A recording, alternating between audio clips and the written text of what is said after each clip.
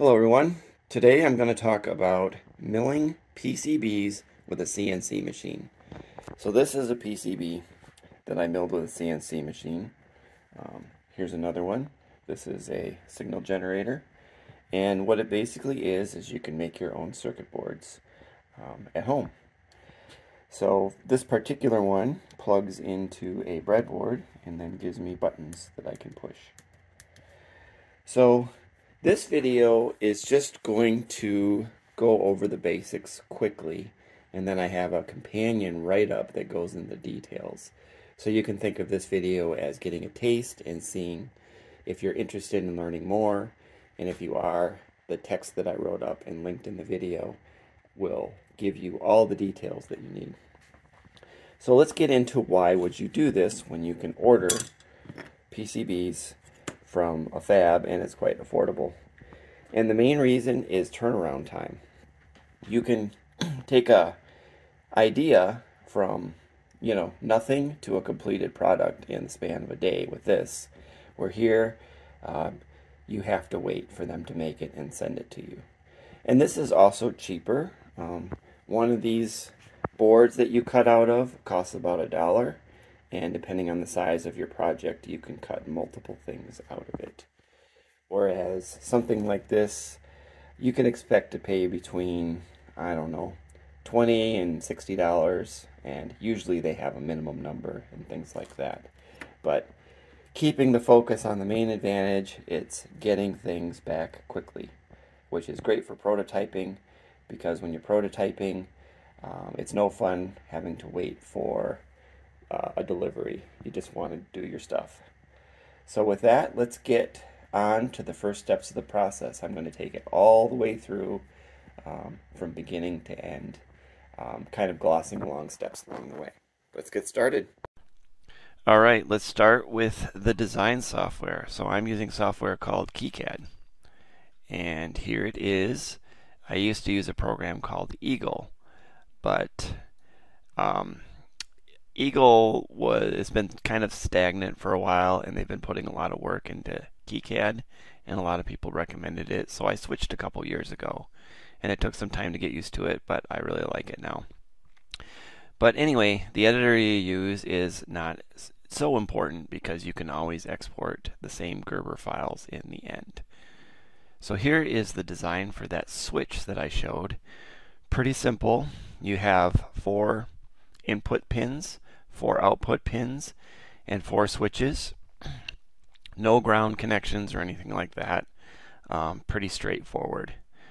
You can click on one of these and hit E, and it will show you some properties. One of the more important ones is the footprint. So for this one, I'm using a drill footprint, but as you can see, I could pick others if I wanted to.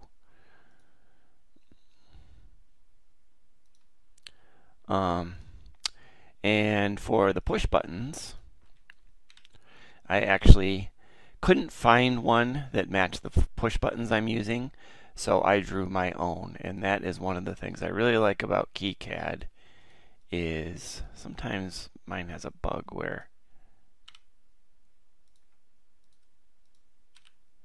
this doesn't want to show up. There we go.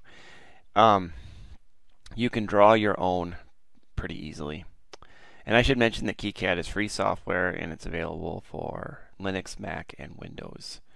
But this only took a couple minutes to draw myself, and that's really nice if you have a part and want to make the pads bigger or do something custom. So moving on, this is what the finished PCB looks like. It's pretty straightforward. We just have these pins, the 4 buttons, and some wiring. I've already done this, but oh yeah, the other thing I'll mention is the origin is up here. That's your 0 point on your CNC machine. You can change that later in Flatcam, but doing it here means you don't have to remember. And the other thing is, if you go to board setup, there's a constraints. Here you can pick your minimum clearance and track width. You should pick these depending on which bit you plan on using on the CNC machine, because some of the easier to work with bits have cut wider, and you can accommodate that by setting this number to your bit width. So keep these two in mind: minimum clearance and minimum track width. Clearance will be how wide is allowed between nets, and track width is how narrow the tracks are allowed to be, and both are useful when getting comfortable with CNC. Alright, so let's finish up with this program. So you just say plot. The only layers we need are front copper and edge cuts. All this mask and silk screen and stuff are used by fabs, but we don't need them. You could use them, like export them as a SVG or something if you wanted to print a label for your design, but I'm not going to get into that because it's kind of a separate thing. So we have this, and we have a directory. Use drill place file origin. If you forget to click this, you'll have to fix that in the next program we're going to use, but that uses this origin here that we picked. Otherwise, it'll use the 00 of the page. And everything else looks good. So let's plot. Okay, it created these files here. Copper, edge, and a Gerber job, which we're not going to use. This one has holes, so we're going to also want to make a drill file for that. So we go here. Yeah, millimeters, that same drill place file origin. All these defaults look good. Generate. Okay, so that's all that. So now we're done with this program. Like I said, you can use other programs like Eagle or other software as long as you can make these files, and they all pretty much can. You can move on to the next step. So let's do that. So there is a lot of ways to take the files I just made and turn them into a CNC job. But the program I'm going to use is Flatcam because it's free. So here we go. We're starting up Flatcam. Okay. So first thing we want to do is save. And I'm just going to overwrite this old one. I have all this in version control and Git. That's why I'm not worried about overwriting files and things like that, because when I'm done, I'll just restore everything. And I recommend that. That way you can also take snapshots along the way. So let's go ahead and load up those Gerbers that we made. So these are the ones I just exported. Open. So there they are. You can see this red line is the origin, right where I put it. If for some reason it's in a different spot and you want to move it, you can use this here to change the origin to wherever you want. So this is the 00 point on the CNC machine, where wherever your bit is when you start the job, that's the starting point. All right, let's add on in the drill files. Plated hole and non-plated hole. We're going to get an error when I click on this because we don't have any non-plated holes, but we can ignore the error. See, there's the error. It says you don't have any holes, which we already knew that. Okay, so we got our holes. Now we have all the data loaded into the program, so we'll just go ahead and save it. Now, we'll take things one thing at a time. So you can disable plot, and that will just hide it, but it's still there. So I like to do that just so I can focus on the task at hand. Okay, so here's our copper layer. We're going to create isolation traces, which is basically telling the bit to cut around these things. So let's do that. So click on Properties, and it gives you a bunch of choices. The one we want is isolation routing. These other things are for other tasks. So we'll click on that. And here you can pick what kind of bit you want and all that. Through experience, I found what I like to do is just say custom bit and put in the width that it's going to cut. You have to pick a width that's less than what you picked in KiCad, or it will refuse to make some traces.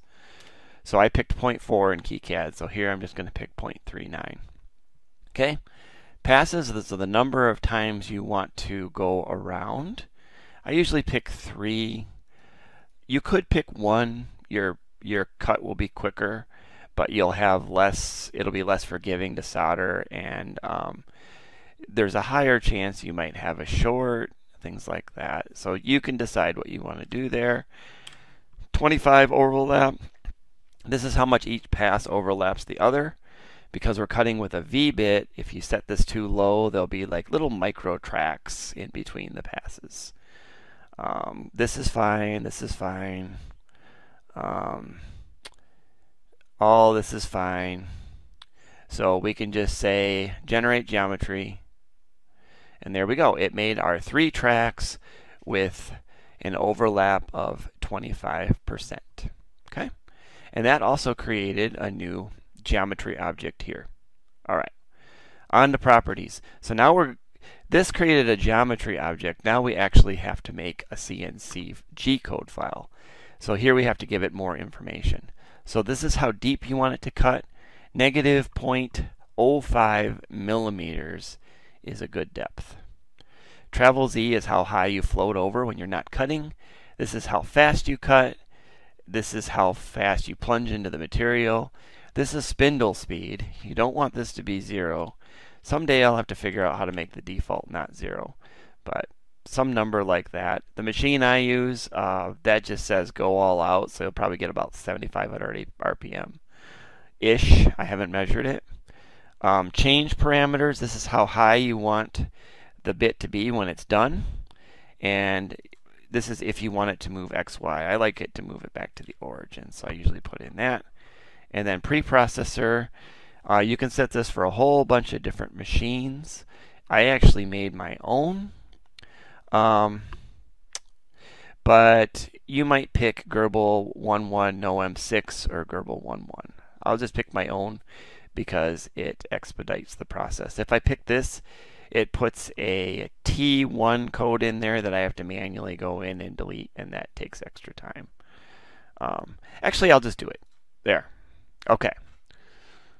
It's better to see the errors because you will run into problems, and you know it's just part of the process is running into problems and fixing them. All right, so we did all that, and we'll just click Generate CNC Object. So there's the cuts that it's going to make, and you can actually see the yellow where it's going to. That's the hover where it's going to hover over. Okay, the only thing left to do is save. And I'll just overwrite the old one that I already made. It doesn't really matter because, like I said, this is all in version control. All right, so we're done with the isolation cuts. So there's our CNC job, so I'll just disable. It's still there. I can bring it back if I want. I just disabled it. Okay, and I'll disable the geometry because we don't care about that anymore. And let's work on the drills next. So we'll enable those, okay? And we're clicked on. Now we go properties. It's all different now.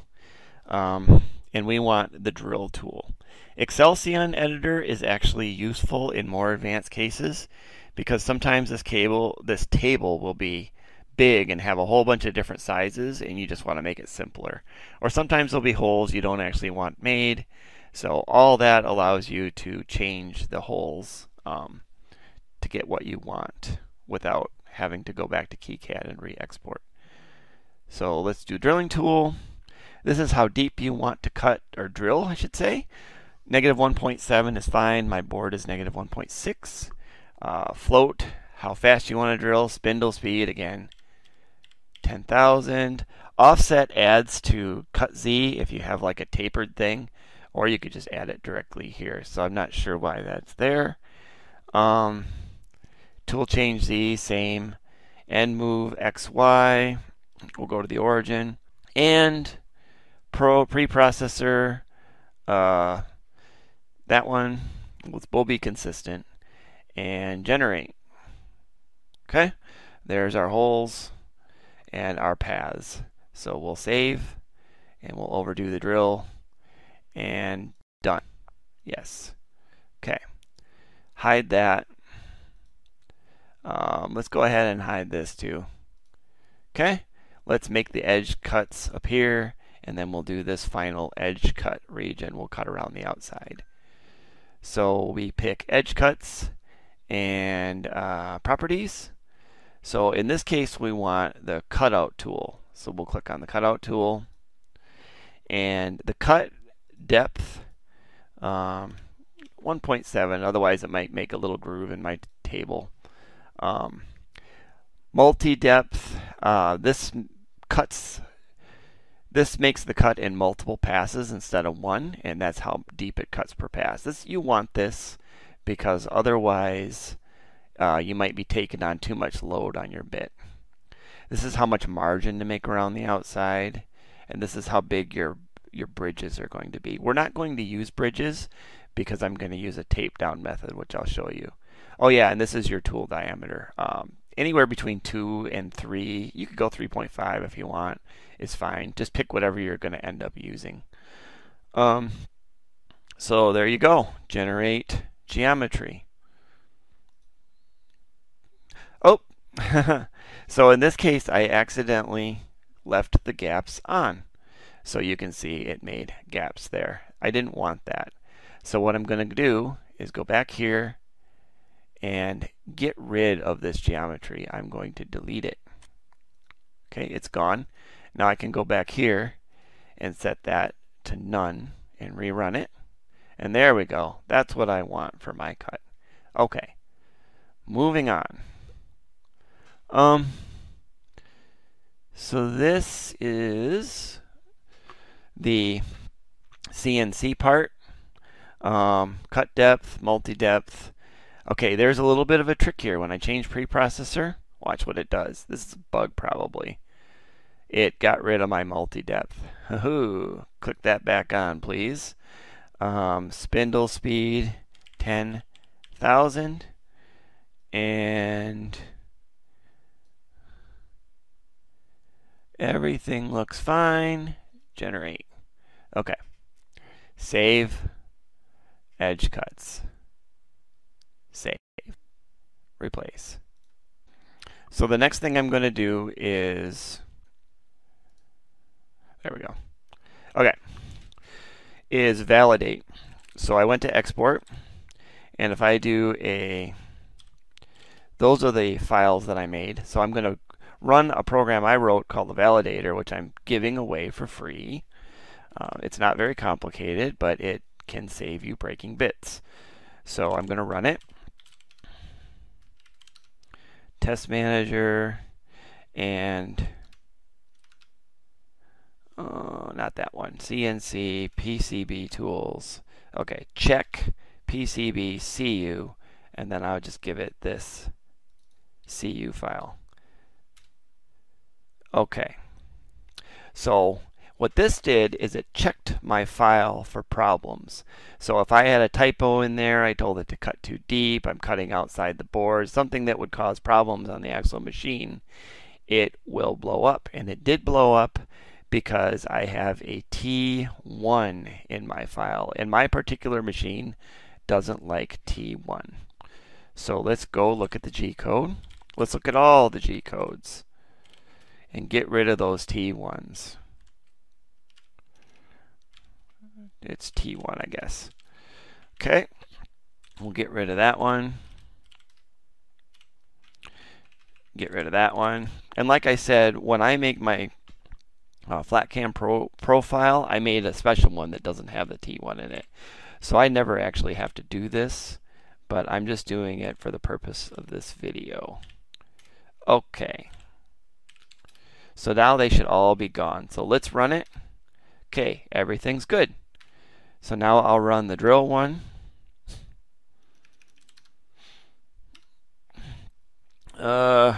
Which one is it? This one. Okay, that one looks good. And let's do the edge cuts. That one. Okay, this one, was okay, but it also created this test file.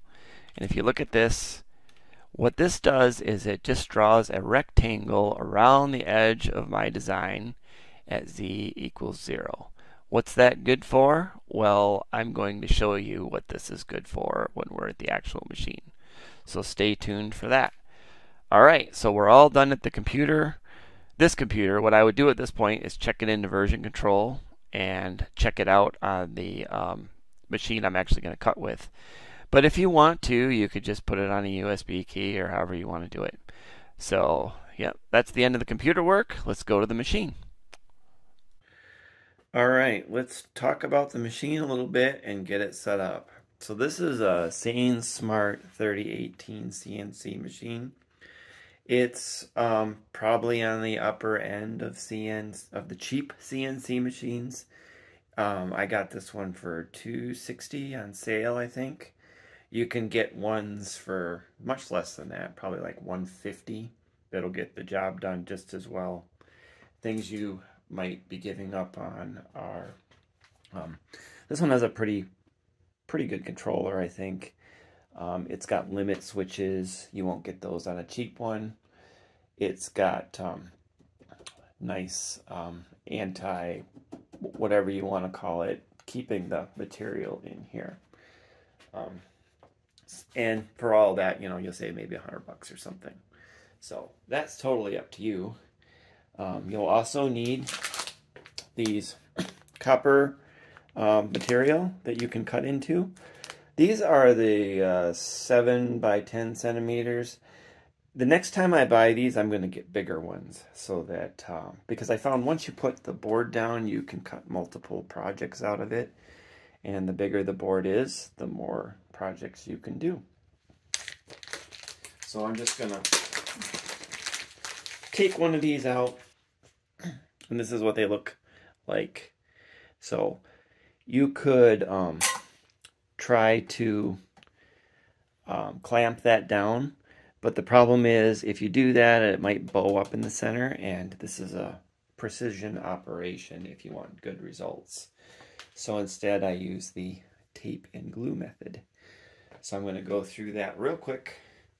So all you need to do for that is take a piece of tape, make it bigger than your board, and then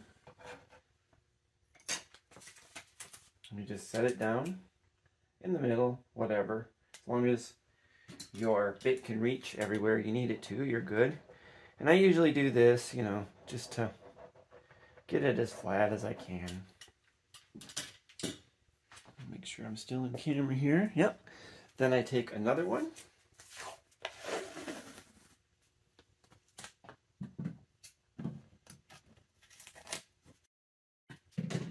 And I stick it on the back of here, make sure that's somewhat clean. Stick it on the back.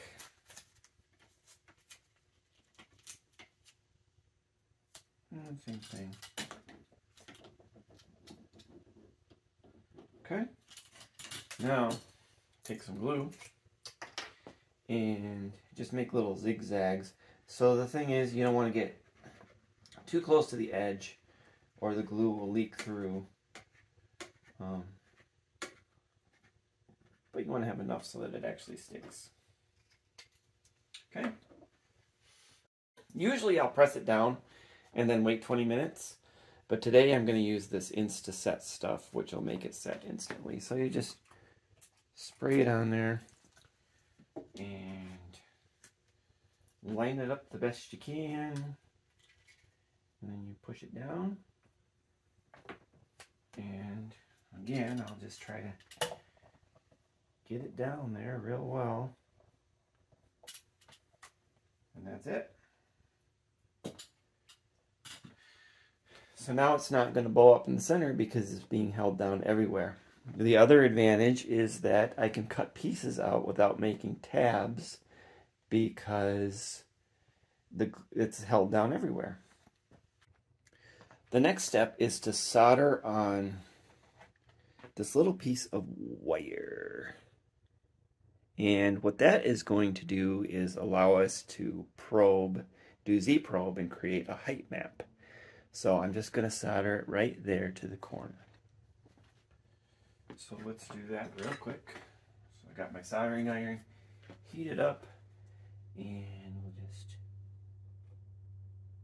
make a little landing pad for it. And then I'll grab some tweezers so that I can hold it. And then I will make sure it's on there. And that's it. Okay. So now we'll just bend this up a little bit. Okay. So that is going to be where, you probably can't see it on the camera, but I soldered it there. And that is going to be where one of these probes goes.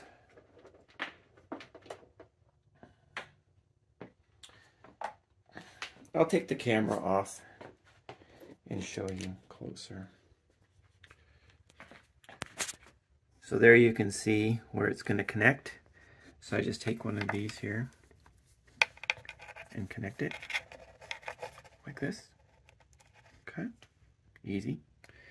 And then the other one will go on the bit after I add the bit. And these go all the way around to the back, and they plug in back there. Let's see if we can see it. Right back there.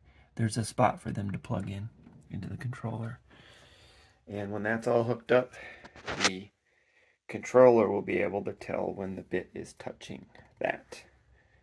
So let's go ahead and pick a bit and mount it on the machine. So here's a bunch of bits that I would consider viable choices. They all have their trade-offs. Let's start with the ones that come with the machine. So these are cheap 20-degree flat cut bits that look like this. Yeah. And they are cheap, and they don't actually have cutting flutes. It's just cut off flat. These work and they can make fine detail, but they're not really designed for the job, so you'll be breaking bits a lot more often and more randomly than with other choices. The 30-degree bits are basically the same thing, except that they're a 30-degree instead of a 20-degree end. And I would say these work a little better than the 20, but not a lot better because the tip is still quite fine and easy to break. But a lot of people go with these and seem to like them. The next one I'll talk about, these are the high-end bits. Those other bits were $1 a bit or less. These are about 15 a bit. So this is a specialty bit that I'll link in the description, but you can see it has, hopefully see, it has an actual cutting flute, and it's designed to cut PCBs, and it cuts at a 45. It has a 45-degree cutting angle, so depth is a little bit important. This gives excellent results, and it lasts a long time, but if you make a mistake, it'll break just as quickly and easily as any other bit. So I don't recommend going straight to these. I recommend graduating to these after you've really confident about your process, if you're interested in saving money. So these are the ones that I would recommend for beginning and general use. So you can see it actually has a flute and a cutting edge, which is great. It's 20 degrees. And the tip on it, although they say is 0.1, I'd say it's 0.25, 0.3 maybe. It's definitely a wider cutting blade. But this also makes it more robust. So normally I would go with these expensive ones, but for the purpose of this video, I'm going to go with this one because it works fine. And for this particular project that we're doing, which is this guy, it's going to be just fine. Okay, I have everything loaded up onto the machine. I have a program called Candle running. I have the bit that I talked about installed, and I have the probe connected to it and the plate. So there'll be electrical contact when it touches. So the next thing we're going to do is zero the machine. So I'm going to kind of move the camera so that we can see the laptop a little better. Maybe we can get kind of both in there. Okay, that's probably the best I'll be able to do without two cameras. So going over to Candle, and go over here so we can see the controls. We pick Unlock, okay? And then there's this Jog section. So what we're going to do is get the bit in the right place. So I'll change this to continuously. And then you can see me moving the machine and the head. And I'm going to put it below that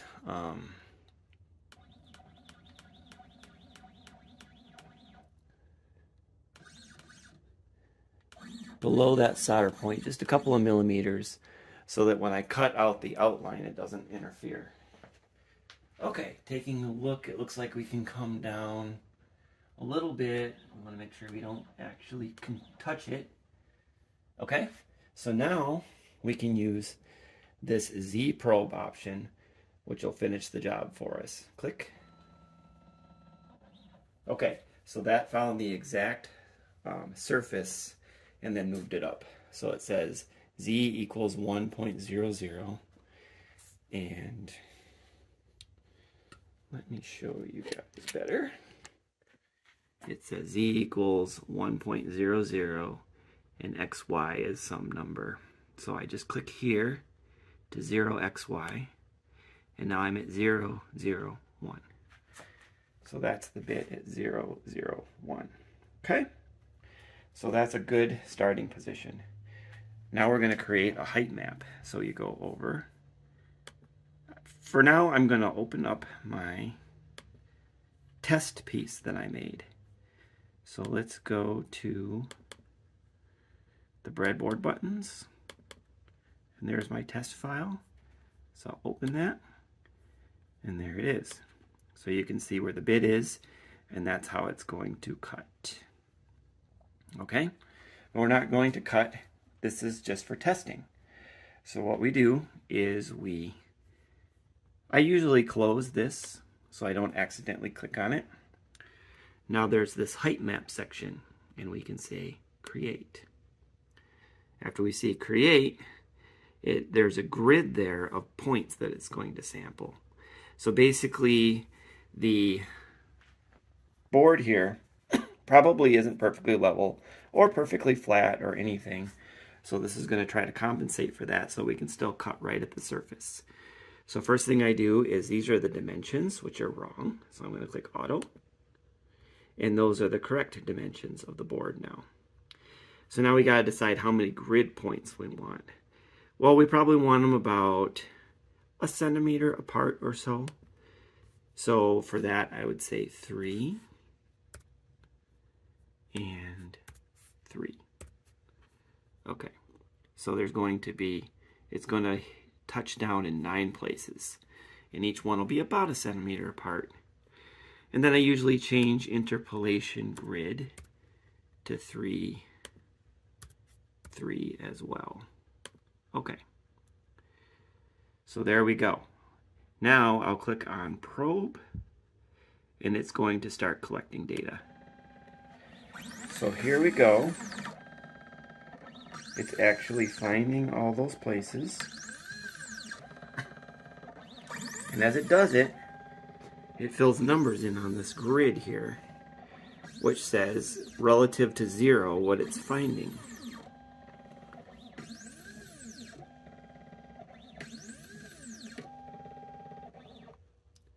Okay, we're done. So the starting point, it's pretty close to 0, so that's usually a good sanity check. And then the other ones are deeper into the board. All right, let's save and then test the height map. So the next thing we're going to do is go to File, save, and I'm just going to call it height.map.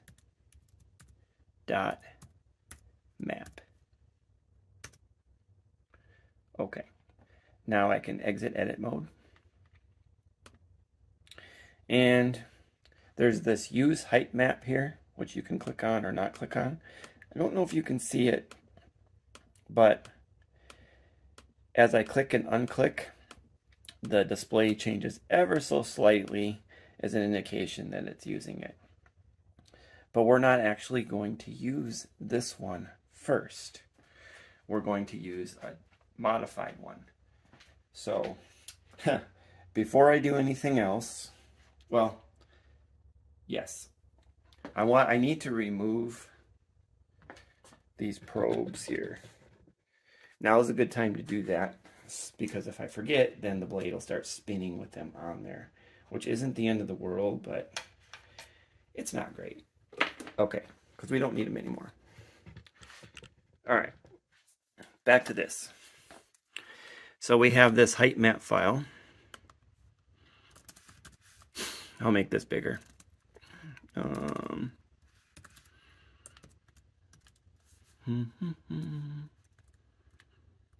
Okay. So we have this height map file. If I go into it, it's really simple. All it is just that grid in kind of a CSV format, but they just put semicolons. So you could come in here and like manually change this if you wanted, but I wrote a real simple tool that does it for me. So it's in that same tools directory. I'll have it linked in the video. Candle height map adjust.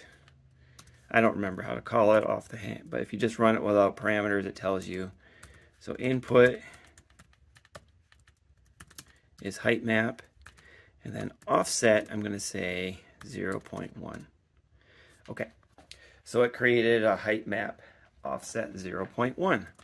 So let's compare those.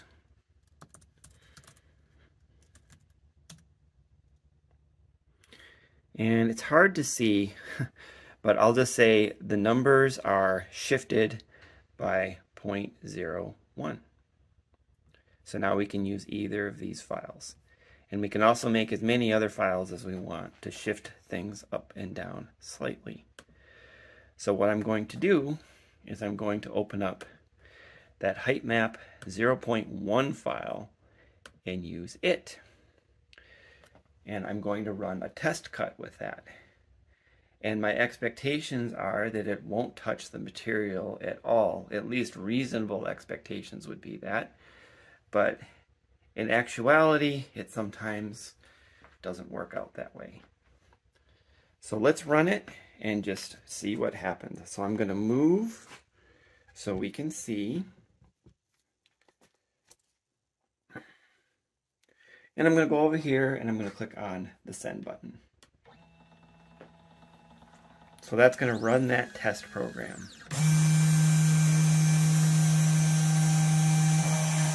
And as we can see, it's already cutting. So that tells me that even when I'm, oh, actually I didn't use height map.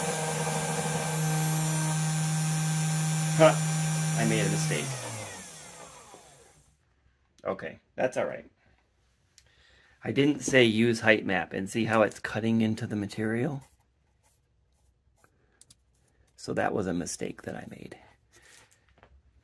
But we can easily, I just clicked the abort button. So you can see here, I didn't click on use height map. So let's click on use height map. Okay. And let's go again.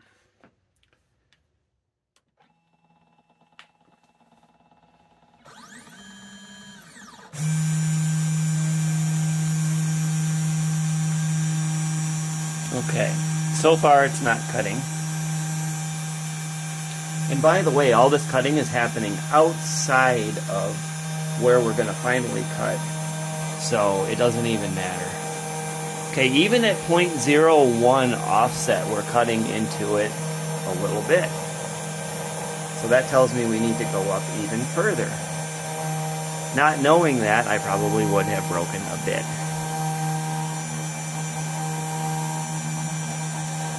So this is extra off, but one thing I'm going to point out is even though it's not accurate, it is precise in that all the way around it's an even depth. So it's just off.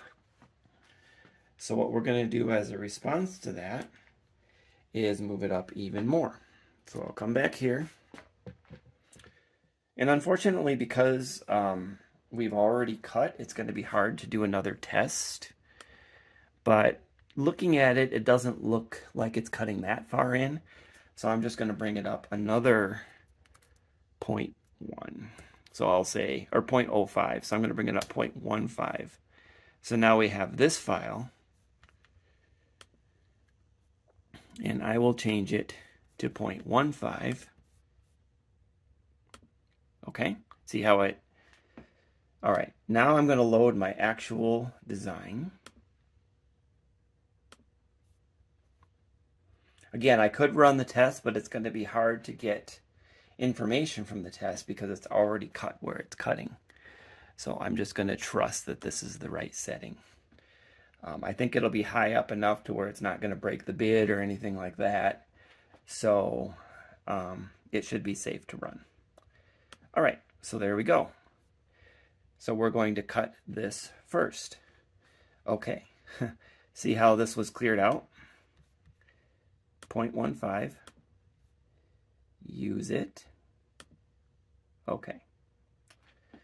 Now we'll come back here, click the send button, and watch it start to cut.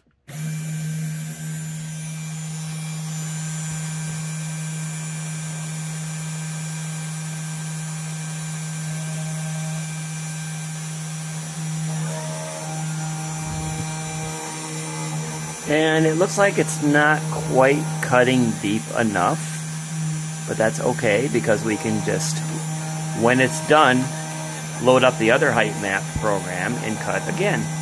That's actually the great thing about being able to change the Heightmap is that you can run it again. So I'm just going to let this finish, and then we'll look at the results, and then we'll run it again with the other Heightmap setting.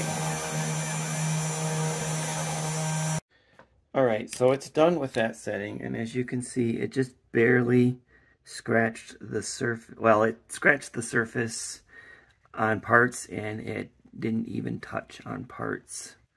So what we're going to do is change the Heightmap from 0.15 to, let's say, 0.09, and go with that. So that'll cut a little bit deeper. Because we already kind of started the cut in those one places, that's going to help protect the bit. And then in the places where we didn't cut yet, that should give us some contact. So all we have to do now is open up this guy that we just made and make sure we're using it, and then we just rerun.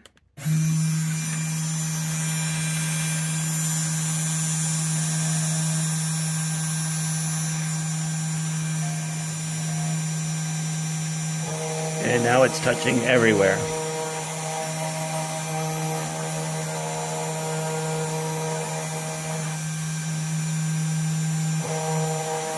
So I'll just let this whole thing cut and maybe play it back in fast motion.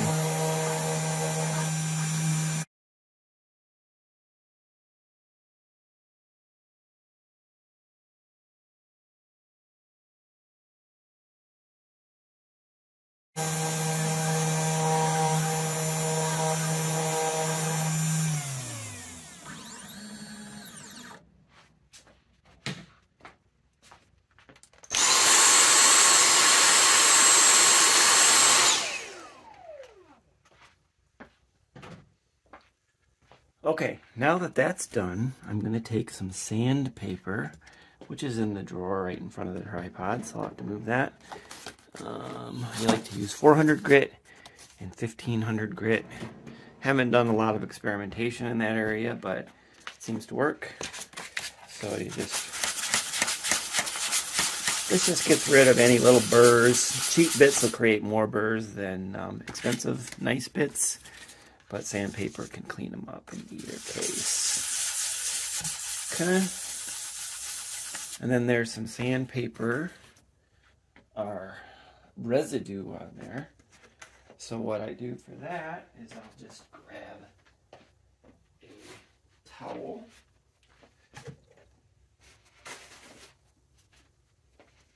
With some rubbing alcohol and just clean that off. Okay, looks good. Let's take a close look at what we have. So, yeah, looks good to me. So the next thing I would normally do is take a multimeter and make sure that I don't have any shorts. But just looking at it, I'm pretty confident that I don't. Nice wide tracks there. All right, let's go to the next step, which is drilling some holes. For the rest of this process, I'm going to use this set of end mills. You can get a whole set of them off Amazon for I don't know how much, but not very much, under 20 bucks. And it comes with this and another case of more of them. Ideally, you'd use drill bits to drill the holes, but I'm not going for ideal for this video. I'm going for what works. Kind of a minimum viable product, I'd say. And that would be this bit here. So this will drill holes for you. Again, they're not going to be as clean as what you'd get from a drill bit, but they'll be good enough. So I'm going to load this into the machine, and we can watch it.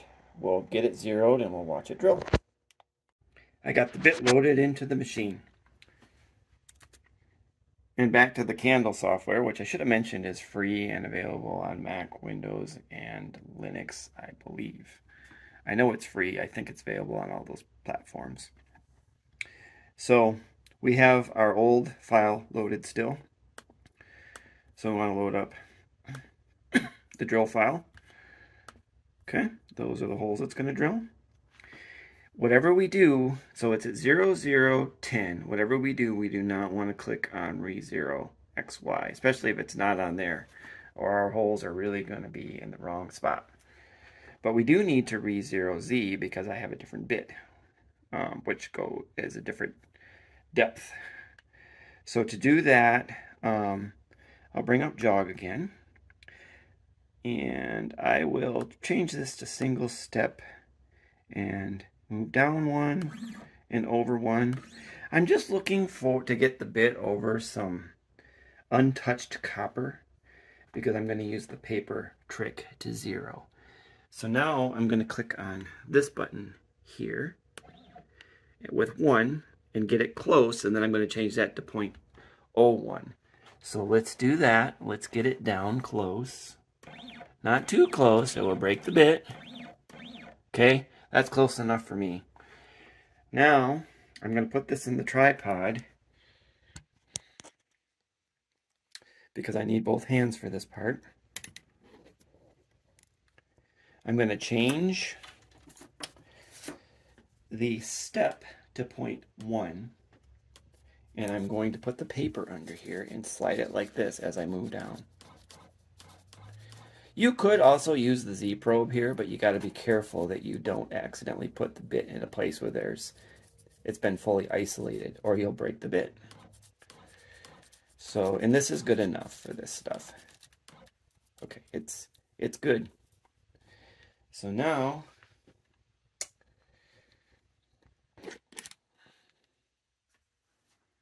I click Z0 there, 0Z, and then I'll just go up a couple. 1, 2. So Z is at 2 now. And now I can take my paper out of there, and the machine is ready. X, Y, and Z are all calibrated. So let's go ahead and start it up and watch it drill. This is one of my favorite parts, by the way. All right, let's click on the send button.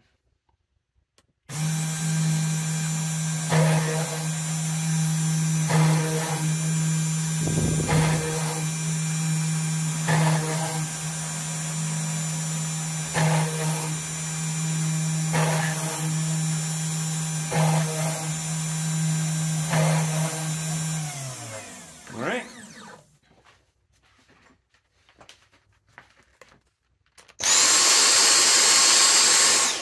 And we got all the holes right where they need to be. So, good news. Now there's just one more step, which is to cut the board out. So I'll go ahead and prep for that and then demonstrate. Okay, so for my cutout, I'm going to use this 2 millimeter diameter bit. I know that in Flatcam I used a 2.4, but I'm using a file that I actually exported earlier, and I checked and it says, the G-code file says 2. So we're going to go with 2. Okay, let's load up the edge cut file. Right there. And we want to make sure it's going around 3 times. If we somehow the multi-depth got unchecked, well, my checker program would have flagged it, but if you didn't run the checker program, you should make sure that it's going around multiple times, because one pass would indicate that it's going to try to do it all in one go, which is probably not what you want. Again, we do not re-zero X and Y. That would mess things up. We will re-zero Z. In this case, it's probably not completely critical because these bits have these flanges, which are supposed to be the same distance away, but I'm just going to do it anyway. All right, so same process. I'm going to use the paper process. So we go to jog 1, get it to a spot where it's good. Bring it down 1 at a time until we're relatively close, then change it to 0.1 and just move it while we shake the paper until it sticks. Okay, that's good. And we are at negative 0.1, so we could have probably used, actually I'll put it at 0 because it's pretty good here too. Yeah, that's pretty good. All right. So we'll re-zero Z, take it back up, okay, and we're ready to start cutting. Now while I cut for this, I sometimes like to take the vacuum and follow along. Also, it's a good idea, maybe for all steps, but especially for this one, to wear some sort of mask. I don't feel like particles are flying everywhere during this, but you know, you'll see more particles here than you've seen before. So let's go ahead and get the process started.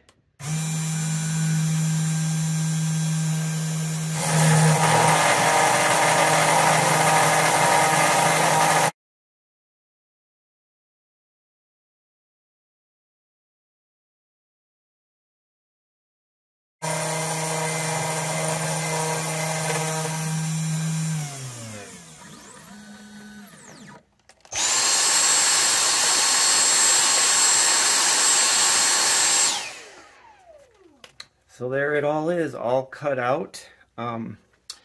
Like I said, because we use the tape method, we don't need any tabs. So I'm just going to take a quick picture of it for the write-up, and then we will get it out. To get it out, I just usually use a screwdriver just to try to lift up the edges gently. And that's it. Normally I would take the bit out of the way, but I forgot to do that this time and it didn't matter, so it's all good. Okay, so there's tape is still on the back, but it just peels off because it's just tape.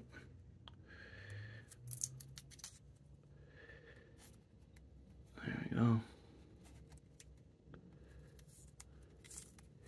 And there we have it. Now we have a board that is ready to solder components to. So I hope you enjoyed this walkthrough, and I hope it helped you decide if you want to give this a try. I know for me, it's definitely helpful. I mean, I don't do all my boards this way, but if I'm prototyping and want a board the same day, or I just want a simple project, I go this way. So if you enjoyed this video, please give me a like and consider subscribing, and have a great day. Thanks.